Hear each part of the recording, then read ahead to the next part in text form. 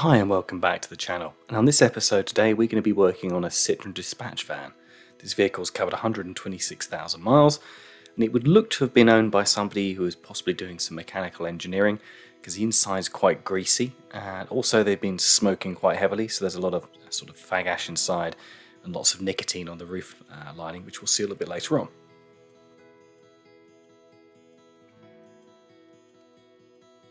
So the bodywork on this vehicle isn't in actually bad order, but it's things like the door shuts here which are full of sort of moss, dust, dirt and lichen. As we can see, it just looks a bit tired on the outside because the paintwork's flat, but we can buff that up and restore that. And things like the engine bay just haven't been cleaned probably in the entire lifetime of the vehicle. There's so much dust and debris in here, I think you could probably grow cabbages in it. One thing I did notice inside the engine bay was there's quite a few electronic components that we're going to have to bag up. So it's got a fuse board on the left hand side, so we're going to cover that with a plastic seat cover and then microfiber just to weigh it down. And on the right hand side it's got its main ECU and an ABS module as well. So we just want to be a bit mindful we don't get these areas too wet.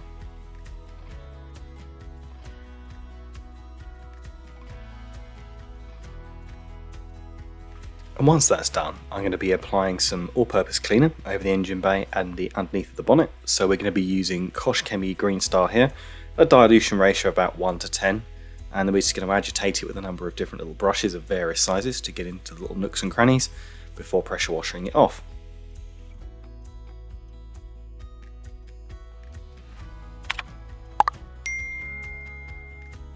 You'll notice on camera as well there's these two little rubber sort of pipe sticking out from underneath the bonnet, and they're drain holes, and I'll just open there as we can see and stick the finger in there to make sure they're not clogged or blocked up, because that's an important thing that they need to operate. Also likewise, when I've washed the actual engine bay, this giant open expanse in the middle is like an air intake for the blower motor inside the dashboard which does the fan. So it has a couple of drain plugs as well, so it's not a problem if you get a little bit of water in there, but you want to make sure that there's one at the front, one at the back, and they're draining properly so that doesn't sort of fill with water.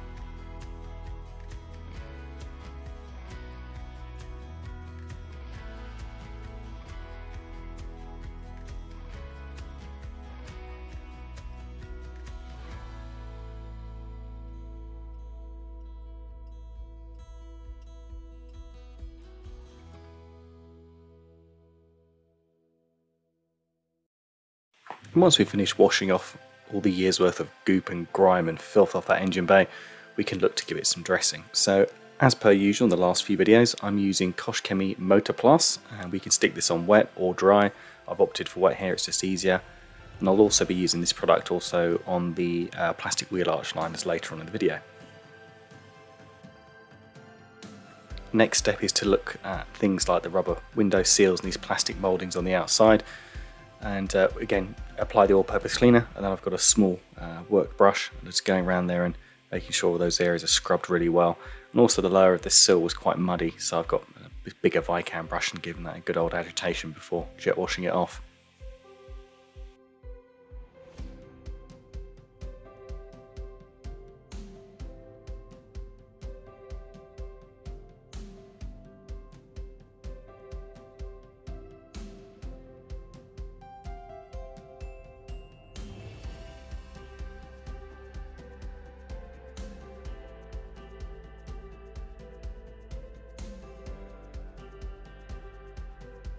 Now this is a perfect example of an area that's always overlooked on vans, and it's the sliding door runner area. these really pack a lot of filth in behind them over the years, and as we're about to see, I'll give you a point of view as I use the jet wash. The amount of junk that's going to fly out from the back of here, as we can see on camera now, is phenomenal. It's an area that really does trap a lot of dirt, so when you're washing a van, it's a good place to really flush out behind of it.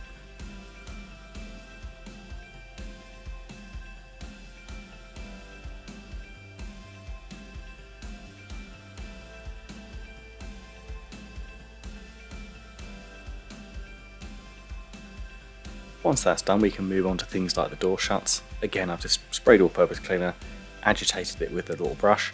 It's just a case of flushing them out. Now, a lot of these runners and door catches have quite a lot of grease over them, so when you wash them off, you're going to get 90% of the junk off them, unless you want to start getting involved with tar and glue remover and removing all the grease and then re-greasing things to get them to look perfectly clean. There's always going to be sort of like a little slight grey patch around those areas. My customers aren't worried or are going to pay me the extra money should I spend hours of, cleaning a little bit of grease off and reapplying it. It's just not worth it. They're more interested in, for example, me machine polishing scratches and marks out of the paintwork.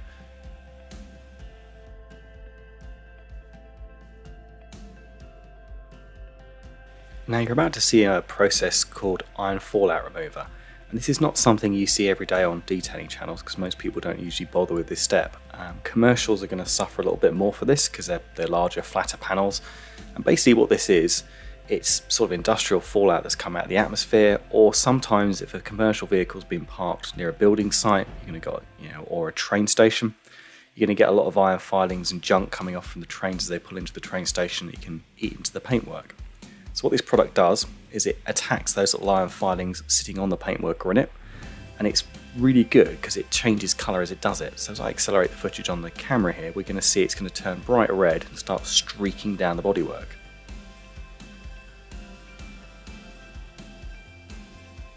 The only one big drawback with these products is they absolutely stink. Now luckily this is a product by CarPro, and it's actually you can buy an ordinary version of it or you can buy the LS version, which is lemon scented. I always opt for that one. It just makes it more tolerable to use it. Kind of smells like rotten eggs otherwise. It reeks. But as we wash it off, there's no denying this product's absolutely fantastic, and it's going to help us later on when we're machine polishing it, because all that stuff and junk isn't sitting on top of the paintwork as we're trying to grind back the worn out paintwork and restore the nice gloss finish. So once we've tackled the door shuts, the wheel arches, the engine bay and the iron fallout remover, it's a case of just giving the vehicle a good soak down with some shampoo, drying it off, and then we can start on the inside of the vehicle.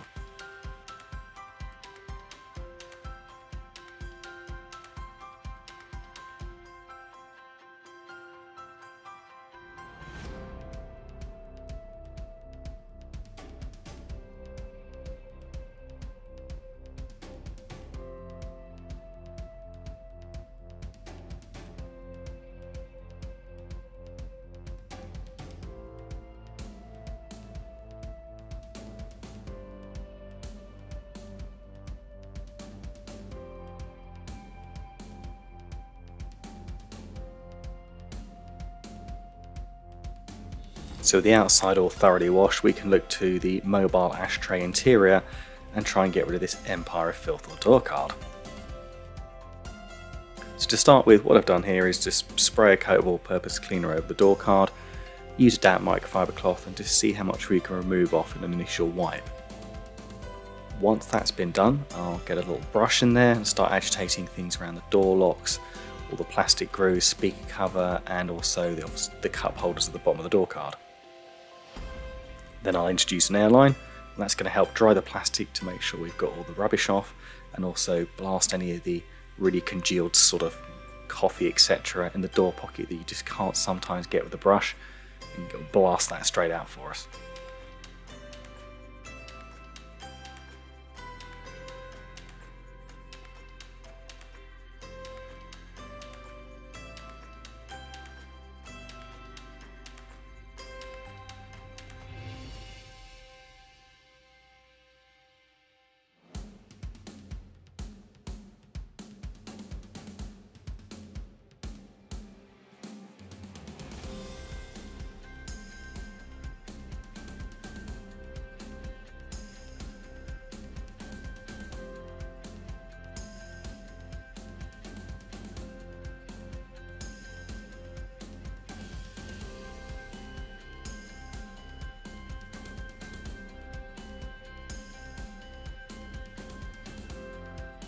So a really important area we've got to clean here is the roof lining, things like the sun visors, etc., because it's been smoked in so heavily, these are going to be covered in smoke, tar and mainly nicotine.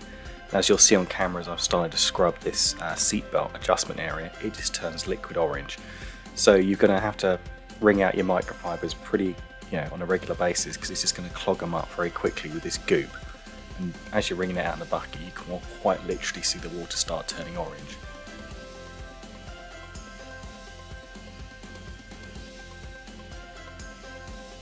If you actually look quite closely where my hand is, there's a couple of drips there just hanging onto the roof plastic, and you can see how dark that is. That's how fast it turns completely clear, all-purpose cleaner, black and orange from the roof lining.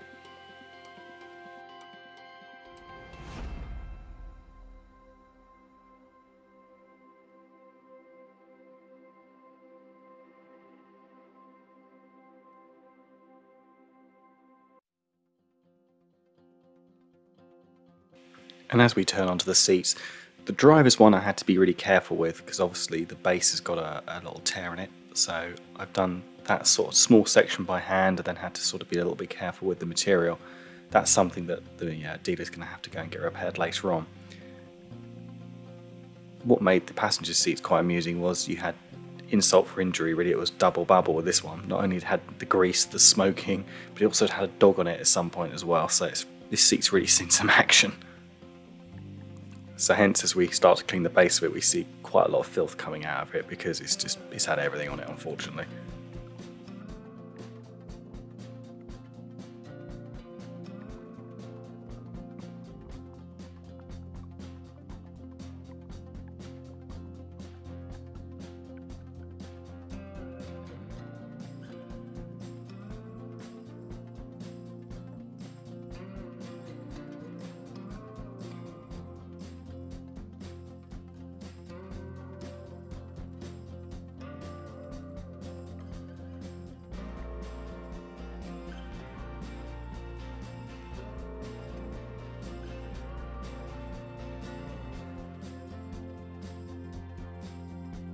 And as we're about to see on camera, for an area that's really quite small, the filth is quite immense. So the first bucket's from the passenger side plastics, second bucket's from the driver's side plastics, and then of course we've obviously got the disgusting goop we've extracted from the seats.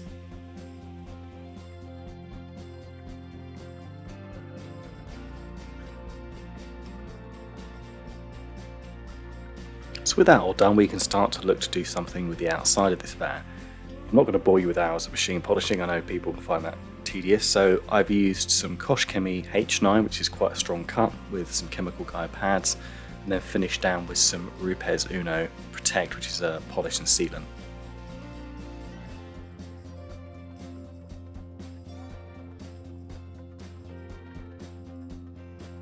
So one thing that was letting this van down was these horrible steel wheels. So the same as the Royal Mail van I did a few weeks ago, I'll put a link up here in the box. I've painted them satin black. I've used the Kosh Chemie Motorplast we used on the engine bay to dress the plastic wheel arch liners, and I've fitted some nice new wheel trims.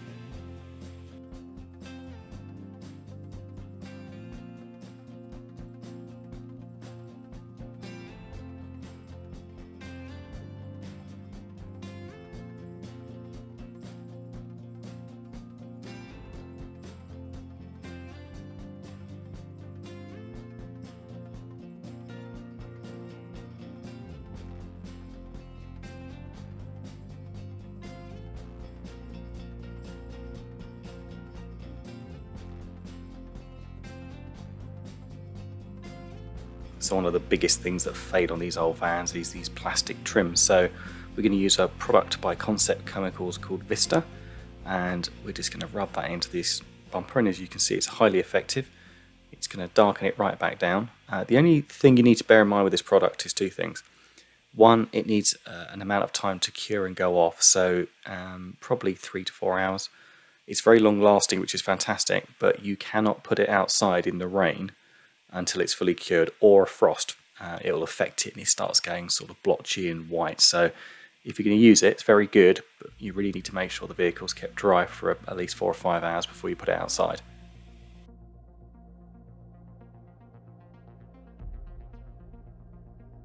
So this little video's shorter this week than what we usually have, mainly because I don't want to try and stretch something to 30 minutes when I don't really honestly think there's enough material to do it.